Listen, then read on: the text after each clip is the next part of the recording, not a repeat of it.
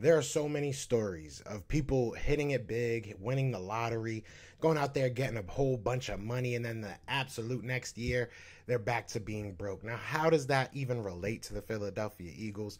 We talk about this draft that we have coming up, all these picks, the 3 first-rounders.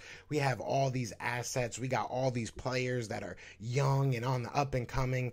But then I look at who is making the decisions. And my biggest fear is I don't want to be broke next year.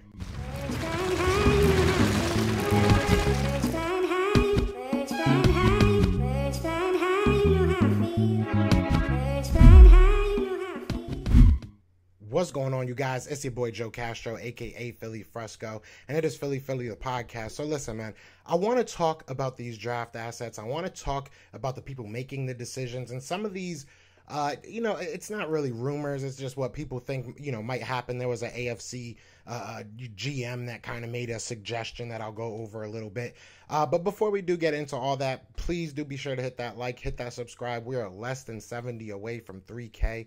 Crazy to even say that. I really do appreciate all the support that you guys have shown over this past year. It's been an amazing journey. But if you could hit that subscribe, hit that like, it would really mean the world to me. But let's get right into it, man. So like I said, it's exciting. It's exciting that we have so much draft capital. The 3 first-round picks is sexy. You got, I think 10 or 11 picks all overall. We have so many assets. And then you look at a guy like Andre Dillard that could be traded. You look at guys that are on this team that might still have some trade value. You add that in to your draft capital. There's so many ways that this offseason can go for the Philadelphia Eagles. And if it was any other team, I think, with any other GM, you look at it and you start saying there's no way you can fail. But we have our GM. So the article I wanted to talk to you about, it wasn't really the article. Rob Maaddi had tweeted that he talked to an AFC. I want to say it was a GM. I could be wrong about that. But he was saying that the Eagles might look to trade 2 of their top 3 picks and try and get more picks for the future to go ahead and show faith in Jalen Hurts and still have picks in later years if something is to happen. You can build a team with the picks that you have this year. That sounds good. But for me, if there's 3 bona fide studs, whether they're offense or defense, that you feel like can really help this team, you gotta pull the trigger. Like, I just really feel you do. Whether or not Jalen Hurts is going to be the quarterback next year, I think it goes into your decision making, but at the same time, it can't make your decision.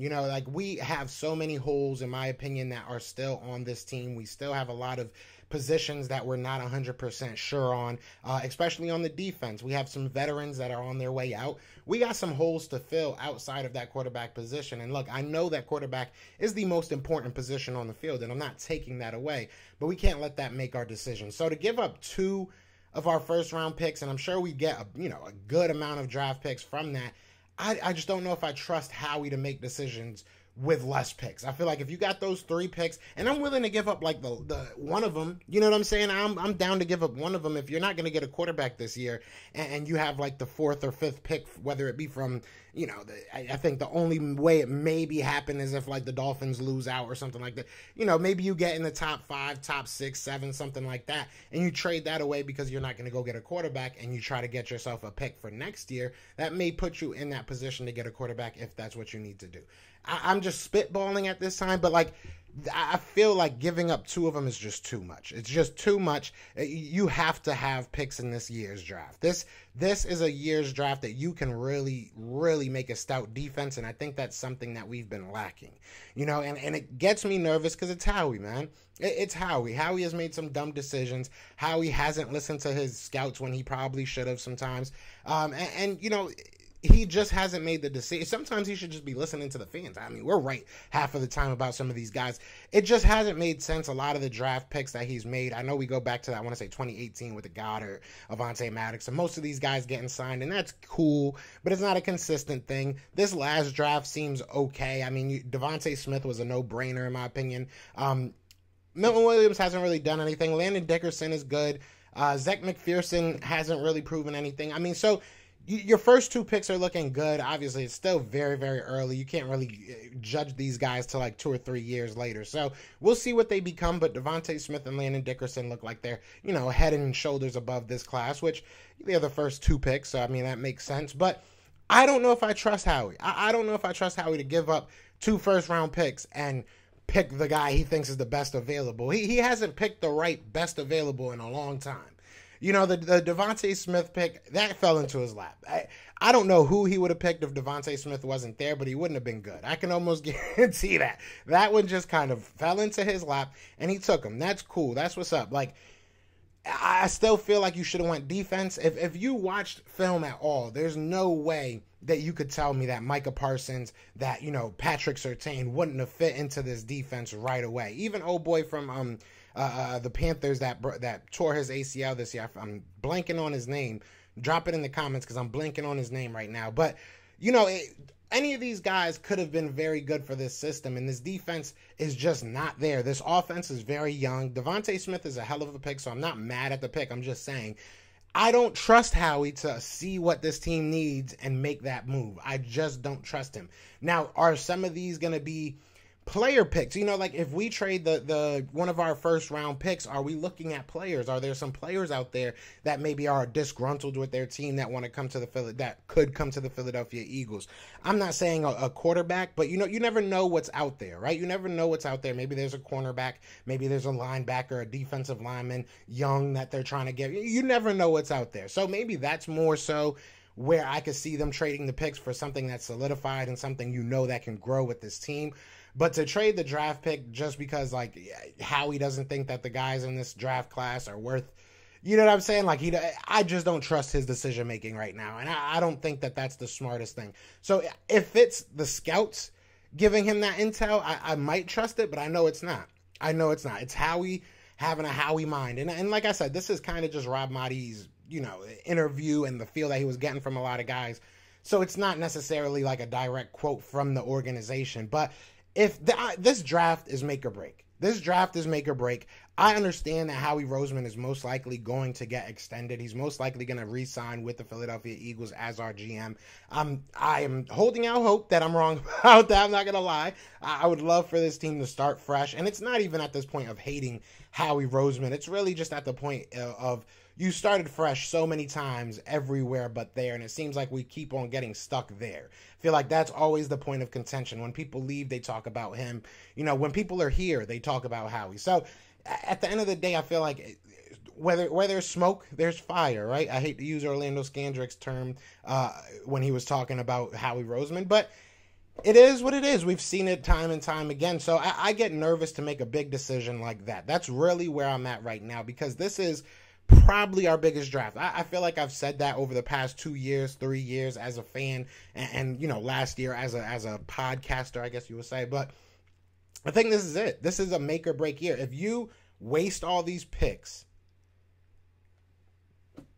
we're broke. We're broke again. Then what? You know, we're broke again. You know, like, and that's my biggest fear. Like, I don't want to be broke again.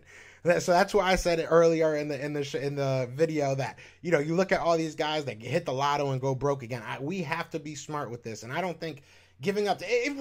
Obviously it depends on what people are willing to give you. If they're trying to give you a gold mine for one of your picks, maybe that's something you look at. But I just don't feel like that's something you should even be thinking about right now. If I'm Howie, if I'm this scouting staff, I'm watching every single bit of film I can get my hands on, because this is, like I said, this is it, man. Like, if you can't come out of this draft with at least 2 or 3 stalwarts on either side of the field, you know, if you can't walk out of here with a good linebacker and a good cornerback on defense, I'm feeling it's a loss. I'm feeling it's a loss. You know, even a defensive lineman, I feel like, you know, defensive lineman, maybe you can hold off one more year because you still have all these young guys, with the exception of Derek Barnett. I don't know if he's going to be back next year. But I think that maybe that's one that you say, look, I still believe in these guys. We'll give them one more year and we'll go crazy. But this is a crazy defensive line draft. So I don't know, man. I just don't trust Howie. That's like really where my heart lies right now. It's like I don't trust him to make bold decisions like this. So if he's looking to trade a bunch of our first round picks, it better be well worth it, or it better be a player that we already know what they are and they're young enough that they can still grow with this team, because that's what we need. We need young guys to build a core. But you guys let me know what you're thinking, man. How do you guys feel about these draft picks? How do you want to use them? How do you want to utilize them? Do you want to trade a couple of them away? Trade one of them away? Trade none of them away? Pick all three? I'm at the point that if you trade one away just to try and get a first next year again, I'm cool with that. I'm not mad at that. But to go ahead and give away, you know, two of them, you know, I don't know. I think that there's three guys in this draft coming up next year that could definitely help your team in the first round, and that's what we need right now. So again, like I said, you guys let me know what you're thinking. But other than that, man, y'all know what it is. Y'all know what it's gonna be. I gotta find the outro before we leave. That's bars right there. That's bars right there.